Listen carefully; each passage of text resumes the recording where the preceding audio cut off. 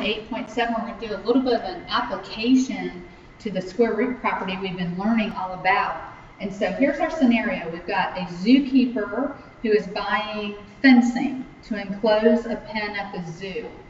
Now, the pen is an isosceles right triangle. So here you see that I have drawn for you a right triangle, okay, indicated right here.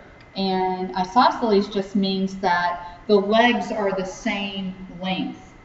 Two of the legs are the same length, and the third one is something different. Okay, that's what isosceles right triangle is. Now, there's already a fence on the side that borders the path. So we already have fencing here. So I'm going to kind of squiggle through that so maybe you can imagine that to be your fence. And we need fencing on the other two sides. So we know that the area, they gave us the area, they said the area is 4,500 square feet. The zookeeper can buy the fencing in whole feet only. Whole feet only. Underline that twice because we need our attention to be dragged there. How many feet of fencing should he buy? Okay. So to get this started, I told you to remember how to find the area of a triangle. Okay. What you do is you do 0.5 times base times height. In a right triangle, base and height are your two legs, okay? So you could say that's your base and this is your height, or vice versa. It really doesn't matter in a right triangle which one's the base, which one's the height, okay? The path, the side that's by the path, is the hypotenuse and has no bearing on the formula for the area of a right triangle, okay? Now we know the area. They gave that to us as 4,500 square feet. And so we need to set that equal to 0.5 times x, okay? Now x times x is x squared. So this is really 0.5 times x squared. And so this is a perfect setup to use the square root property. We have our squared variable on one side and our constant number on the other. Almost, we need to move the 0.5 over to the other side. Beautiful. Okay, so now you should have x squared equals 9,000. Okay, because when you divide by 0.5, it's the same thing as multiplying by 2. So to get x squared by itself, we are going to take the square root of each side. And so we're going to have positive and negative versions of this. So when you take the square root of 9,000, you go ahead and do that in your calculator right now, you're going to end up with a decimal.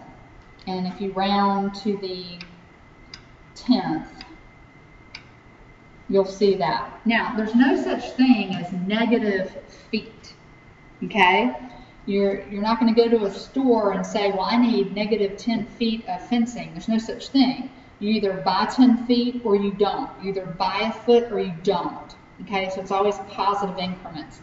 So we can safely eliminate the need for that negative quantity. We don't need that. We know that we're going to need 94.9 feet. That's what x is. And that's one side. That's one side, right? But we need two sides occupied. So how do I handle that? What do I do with that 94.9? Well, I'm going to add them together. I need to find out how much do I need total. So just add it up. So let's do 94.9 times 2. And I'm going to end up with about 189.8. Now, I'm not going to go to the store and say, I need 189.8 feet of fencing. They're going to laugh at me.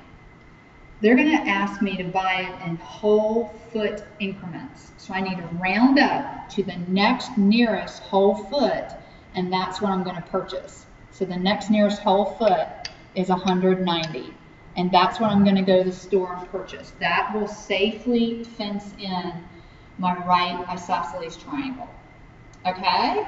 So anyway, there you go. I just did one for you. I'm going to leave this one as extra credit for you. Try it. I gave you the formula, how to plug it in. I even provided the area. So you could plug that in. See what you can do. Find out what the x is and round to the nearest foot. That's what it's telling you to do. Okay? So find the width of the front yard, and front yard is right up here. Here's the front yard. Okay, so that means all you need to do is find the x.